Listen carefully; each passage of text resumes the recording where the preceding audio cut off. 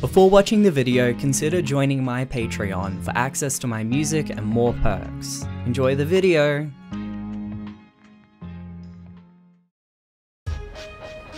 Harbour Days. The harbour on Edward's branch line was bustling with activity. Ships arrived night and day to load and unload cargo. This meant more and more trucks were needed, and the sidings were soon crowded. Poor Edward found it difficult to stay organized. Any spare time he had was spent trying to tidy the trucks. Unfortunately, his priority was getting his own trains ready, so little progress was made. Bill and Ben tried to help when they brought their loads of clay. However, they often ended up bickering about what truck should go where, which only made things worse. "You can't keep going on like this," remarked Boko, as a weary Edward puffed into the junction. "I think it's time we spoke to the Fat Controller about getting help."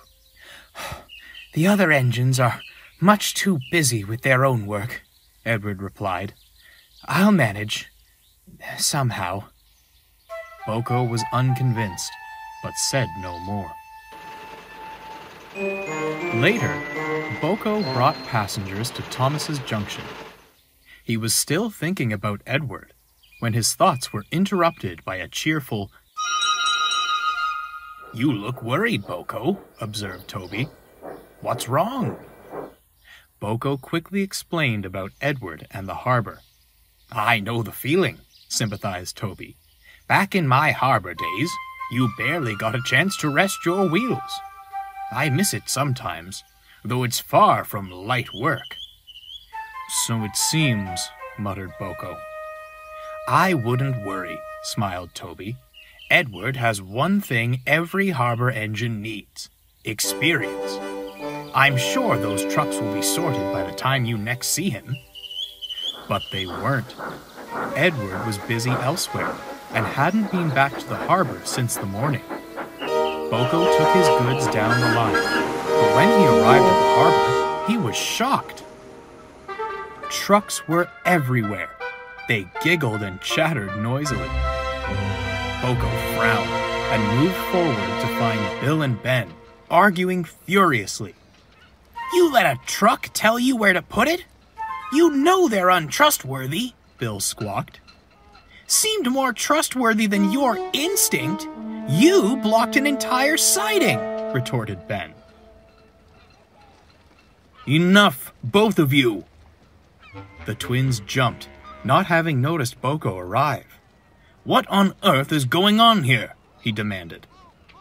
"We just wanted to help Edward," cried Bill. "By sitting around bickering?" growled Boko.